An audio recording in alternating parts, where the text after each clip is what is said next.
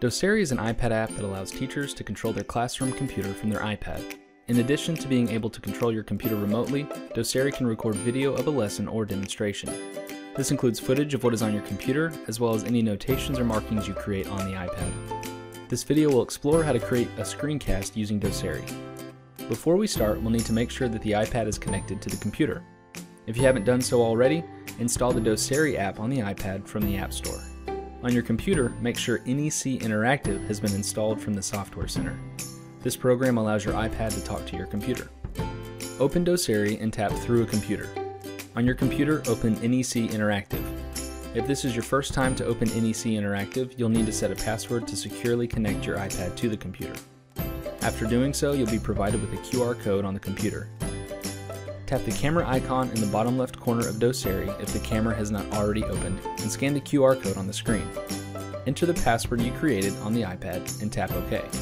You'll now see your computer screen on your iPad. Let's take a look at how to navigate Doceri. Controls are located along the top of the screen. The folder icon shows your previous projects. Next is the Record button. Press this to begin recording your iPad screen. Next is the Drawing Mode button. If you tap this button, the app will transition from computer control mode to drawing mode. When in drawing mode, an invisible layer will be placed over the iPad screen and the computer screen on which you may draw. We'll cover the different parts of drawing mode in a minute. Next to the drawing mode button is a button similar, but one that adds a custom background to the screen before transitioning to drawing mode.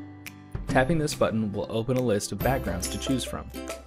Once you select one of the backgrounds, you will be transitioned to drawing mode. The star is your quick launch menu. We will not be covering this menu in the interest of time.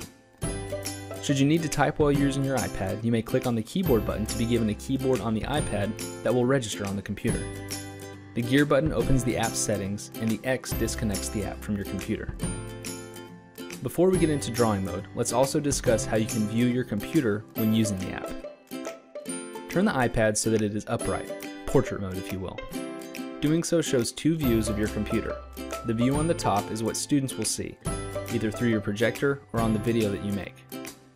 The view on the bottom is only seen by you. The reason you have a view for yourself is so that you can zoom in on parts of the screen without the screen zooming in for your students. Let's say you need to write something very precise with Doceri, but your finger is just too big. Pinch and zoom on the section in the bottom to zoom in on your computer screen. The section above will show what part of the screen you're reviewing for your reference. If you'd like to move the screen around to access a different part of the screen while zoomed in, use two fingers to drag the picture around. Turn the iPad sideways now. You'll see that you now only have one view.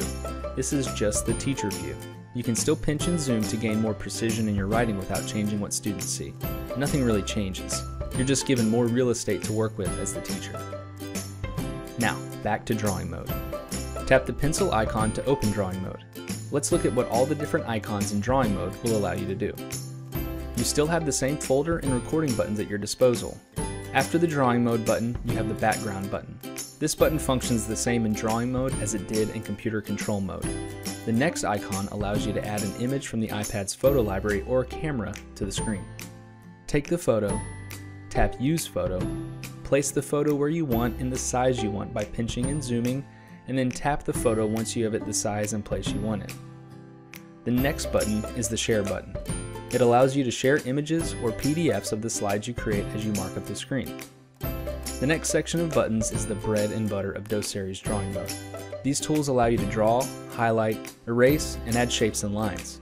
Tap any button and you will be able to change various characteristics of each tool. After the drawing tools section is the Redo and Undo buttons. They do exactly what you'd expect them to do. The next icon looks like a windshield because it allows you to erase everything on the screen all at once. I'd recommend pausing the video right now and messing around with the drawing mode to become more comfortable with it. After you've become more comfortable with marking up and annotating using Doceri, let's take a look at creating screencasts and uploading them to YouTube. Before we start our recording, we need to make sure that Doceri is connected to our YouTube account so we have somewhere to send the video once we're done. Tap the settings icon and then Manage Shared Services. Tap Login to your YouTube account and add your account information. Recording is pretty simple, and the great thing is that you don't have to do it all in one take. You can break up your recordings into manageable chunks so that the process is a little less daunting. Whether you're in computer control mode or drawing mode, you will tap the record icon. Tap Start Recording and you'll see the clock begin to tick away in the top left corner of the screen. Pause the recording by tapping the record button again and selecting Pause Recording. Once you're ready to go again, tap Record and then resume recording. Pretty simple. While recording, you can switch back and forth between computer viewing mode and drawing mode without the recording pausing. Once you've recorded the entire screencast, you can press the record button and then stop recording. A log of all your recordings will automatically open. Here's how you upload the recording to YouTube. Drag the video to the YouTube icon on the right of the menu and let go. Since you're signed in to your YouTube account, the video will be uploaded directly to your channel.